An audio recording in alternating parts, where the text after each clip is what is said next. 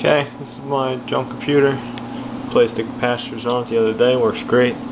I pirated a rubber band out of an old DVD player. Just dropped it. And I'm going to try to replace the rubber band in my DVD ROM drive because it does not work. Sticks. So anyway, stay tuned, I'll show you how it's done. Okay. So you see before, you got to take your whole case apart on a particular model. Front cover, all that. Unbolt your, or unscrew rather, your CD ROM drive. Move your top cover. Only have, what is it, 4 little screws. And this is a DVD ROM unit. You have to pop the front cover. 2 clips right there. That's where your holes are. There. And over there. So, push the little thing in.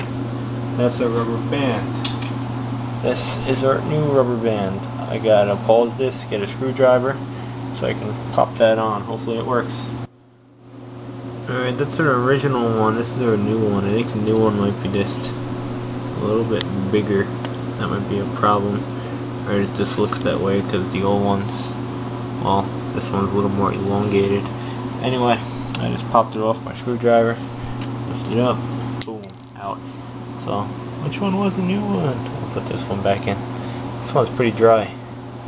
So we'll keep that one around though, just in case we need it, but running out of time, gotta put it back together. Well, my rubber band was too long, so I made one. Cut it out, glued it back together to about that size. So hopefully that'll work. See you in a couple of seconds. And we're SOL. This thing's too damn bumpy with the cut in it. It goes da-da-da-da, but it opens. But it jams up. This one's a piece of shit, and the little pulley over here that spins on it, you hear it. Zzz. So I tried silicone spraying it. I even put it in a microwave for a second, tried to shrink it, but it didn't work. And this thing, it's crap. So I need to find an O-ring. If anyone has one like that, let me know. Probably got a couple car O-rings that are close, but I don't even know where they are. So there's our awesome, sweet computer. Should fix my LED light over here. Screw it, it's a piece of shit. So that's how you take apart the drive, try to fix it. It's definitely the problem. You just gotta match up a rubber band, which is oh yeah, how about a 9005 or 6 headlight O-ring? Oh yeah, found it in my toolbox. I think it might work.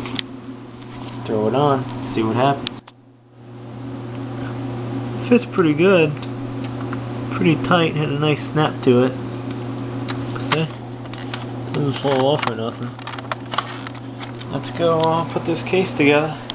Plug it back in. See if it works. Alright, if anyone steals my idea, I'm gonna kick your ass because I just had an idea how to make millions of dollars. Headlight bulb O-ring. Yeah, look at that.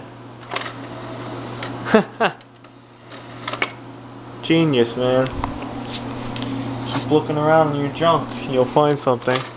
That thing's way better than anything I've seen because those are like silicone and those are meant to seal out water, you know, and headlight bulbs get hot.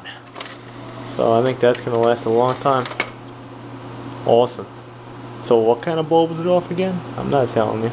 It's my secret. Have a good one. Hope this helps someone. What is this thing anyway? Toshiba. So, we got our screws back in. This is my little car, by the way. New motor, new servo. Oh yeah, runs good. Takes my switch. Doing a lot of electrical repairs lately. But yeah, this is my old piece of junk. Gonna put the drive back in. If anyone knows about those little lights, let me know. I want to put my little light back on. It's cool. I need a new one of those things. Awesome. Headlight O-ring, people. When your bulb blows out in your car, take the O-ring off. Oh, being that I'm a nice guy, if anyone steals my idea, I'll kick your ass too. Seriously. Is that a threat? No, I won't. Just trying to save you guys money. But that's your O-ring right there. See, on a headlight bulb. They all usually have it. That's off an old Sylvania bulb. I probably have one in here.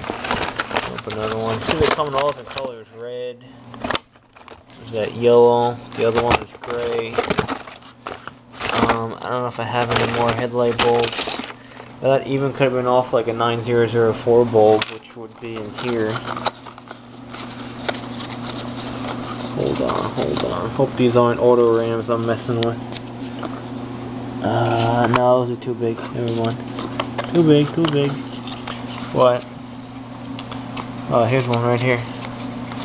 Show you. See? Red again. These little things will work. And like they're silicone, they're gonna last a long time. So let me put this back in and I'll play with my little toy car. Now, there's the other one. There's the headlight bulb. Almost the same size. Somehow shorted out my computer or something. I was plugging this crap in and it just turned off. That was pretty strange. Hopefully it still boots. Yeah, it seems like it. But, yep.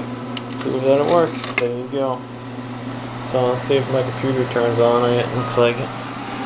Well, what was that all about? I connected this connector when it was running, and I had to turn off my switch, turn it back on. It was good. Pretty strange. I don't know what I'm doing. I'm applying automotive repairs with my other stuff.